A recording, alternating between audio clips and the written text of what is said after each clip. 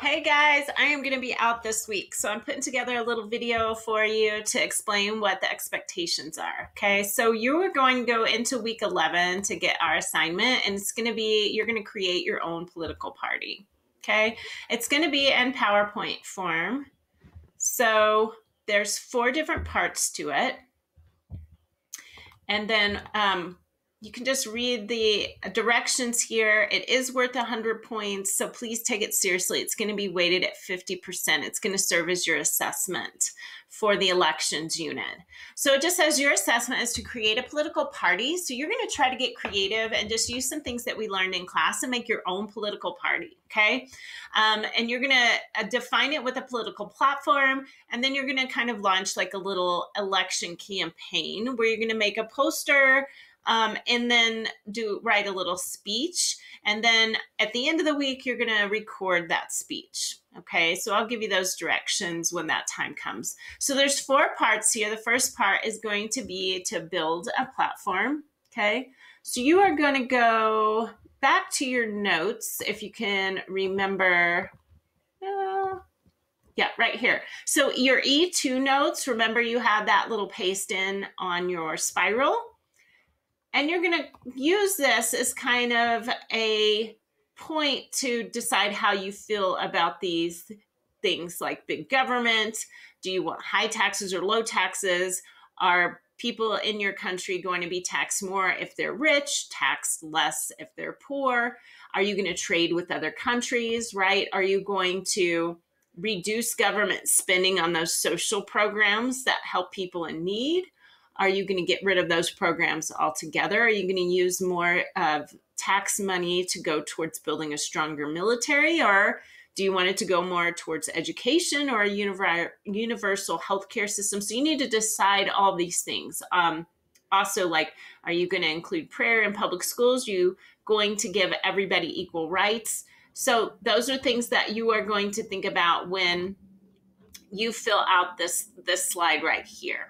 Okay, so I put up there to use your E2 notes for that.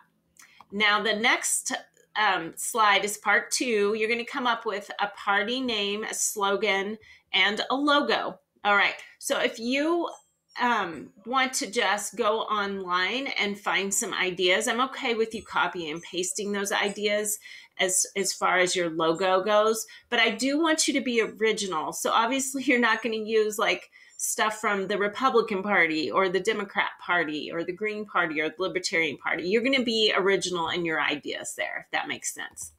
And then part 3, you're going to make a campaign poster. Okay, so you can